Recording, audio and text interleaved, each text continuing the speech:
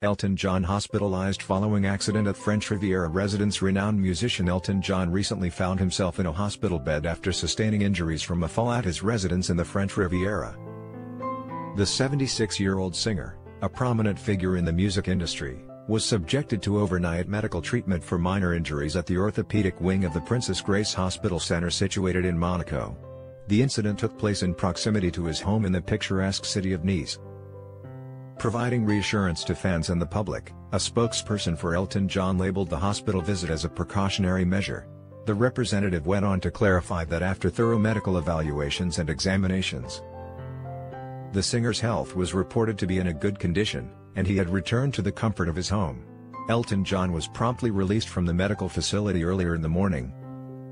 Elton John had been taking some time to unwind and rejuvenate in the serene setting of France, following the culmination of his ambitious and seemingly ever-extending farewell tour.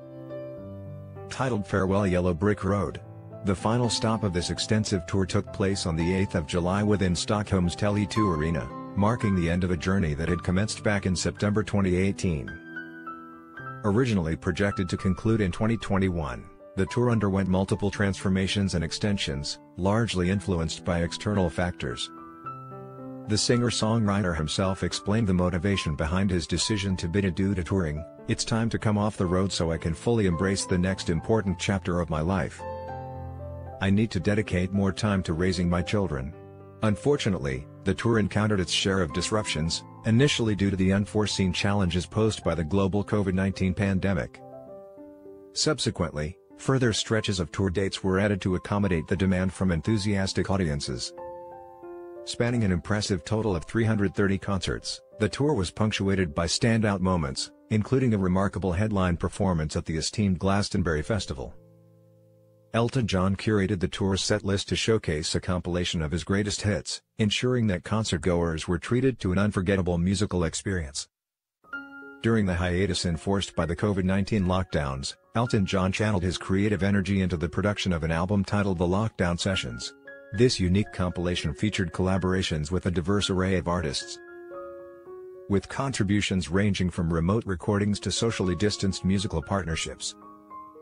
The album boasted an impressive roster of collaborators, including names like Stevie Wonder, Lil Nas X, Stevie Nicks, Gorillaz, and Metallica.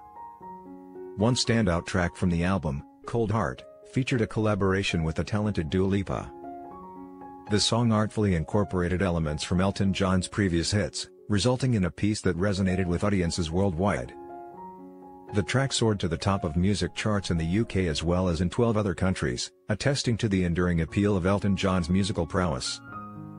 In conclusion, Elton John's recent hospitalization due to a fall at his French Riviera residence serves as a reminder of his enduring presence in the public eye. Despite the minor injuries sustained, fans can rest assured that the musical icon's health is on the mend.